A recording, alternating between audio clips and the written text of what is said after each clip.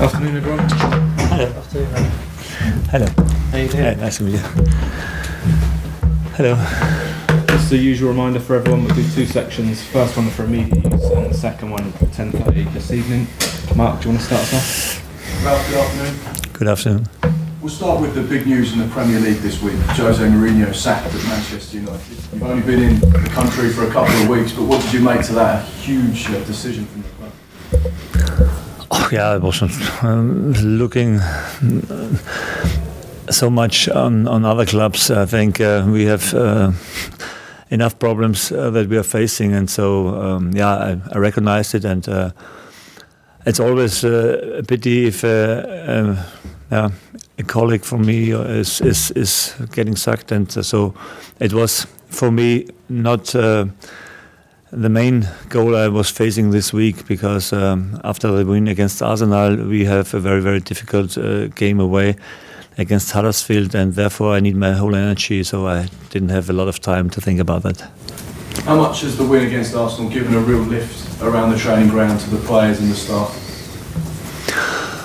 Oh, you could feel that everyone enjoyed it a lot, and I think it helps us, the managers and the co-trainers, to put new stuff in their mind. I think they're following really well now. It's important for them to see that this kind of game is fitting us and it can be successful. So it was an important first step. It gives us a little hope for the future. We can see a small light at the end of the tunnel, and I think the way to go out of this situation we are in a moment is a long one. And I think the next game against Huddersfield is very important for us, because we can send a strong signal to ourselves, but also to the league, that we are not leaning back, but we stay on working hard and being focused on the first away win since, I don't know, it's a long time. I think Crystal Palace was the last, so the only one in this season until now. Yeah, we are sure that it will be an enormous hard game that we are facing on Saturday, but I think if we have the same passion and the same character and mentality, and we will need it against Huddersfield, then we have a big chance to win there. Only 2 points separate the two sides in the Premier League, with them beneath you, of course. So it's set up to be an intriguing game. What type of a match are you expecting? Yeah, different to the game against Arsenal, because I think Arsenal is footballing better team, I think. But this team we are facing now, they have a very, very good mentality, a very good reserve gear. So they are closing or dropping very, very well, and you don't have a lot of time to create chances. And what we will need is a very, very compact defense organization, and like we did it against Arsenal. And the same what we showed against Arsenal in a few times, a good transition forward, a good counter-attack, and then we are always able, I think, to score there, and that's what we are looking for. Have you ever had any experience of coming up against David Wagner before? He's obviously come over to England, he's managing the Championship, took Huddersfield to the Premier League, he's been very successful here. I know, I didn't face him before as a manager, so it's the first time we meet each other, and I heard a lot about him, and I followed his way. It was, he relegated with, he promoted with Huddersfield, and that's amazing. And I think he makes a very good job there, and I think it's not so surprising that they could stay in the league last year, because I think they made less mistakes. And you said this could be a real statement to the rest of the league and the players here at Southampton. 2 back-to-back wins and points that would stretch you away from the bottom 3. This is a significant game, isn't it? Absolutely. It's a 6-point game, we call it in Germany, I think in England also. And I think the win against Arsenal would be really important when we also can get a few points in Huddersfield. It can be a huge step for us. No one, I think, thought that we can take something against Arsenal, but against Huddersfield is a completely different situation. Yeah, we against Arsenal we were not the favorite, and now it's about a 50-50 game, I think, in Huddersfield. And we had such a game against Cardiff, and we want to show now that we are one step further in our development. What's the Southampton team news? Have you got any injury concerns over players ahead of the game? This week we, I think 5 players came out of their and now the squad is. I trained this week with 23 players, so it was a little bit too much for one exercise to play 11 against 11, but. You see, everyone now wants to jump up on the train because it's leaving the station, and it can be a coincidence that everyone is fit now again. But I think they feel that here is just in the moment we build up something interesting, and everyone wants to be part of it. It's exciting to hear that. How much are you enjoying England? Premier League, it's only a couple of weeks in, but do you feel settled? Do you feel like you have taken to it well and you're enjoying your work? I enjoy my work very, very much, I think, and speaking in English in front of my players, I think it's it's getting better and better every day.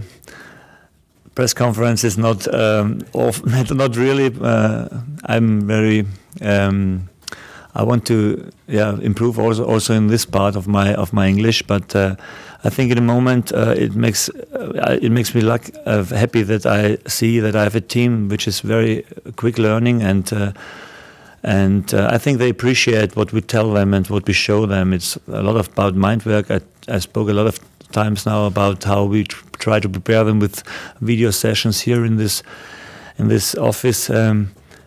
I think that the videos helped us a lot in the first week, because otherwise I think a performance like we did on last Sunday wouldn't be possible. So they stay open-minded. I feel that they want to learn a lot, and if they do, I'm sure that in half a year we would be a better team than we are in the moment. How much have you learned about your players from when you first came into today? Yeah, I think they have a very good character. I think they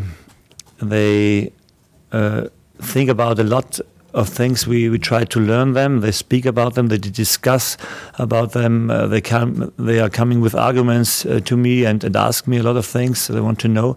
So that shows me that they are very interested in all the stuff we are teaching. That's important, because to stay open-minded is one of the main goals. I pray all the time,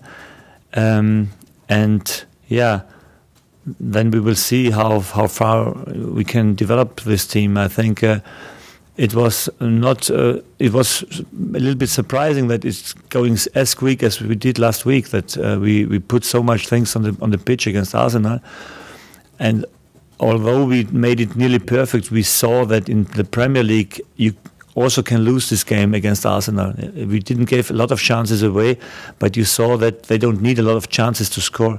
So that's the difficult in the moment. So we know how close every game is, how difficult it is to win in the Premier League.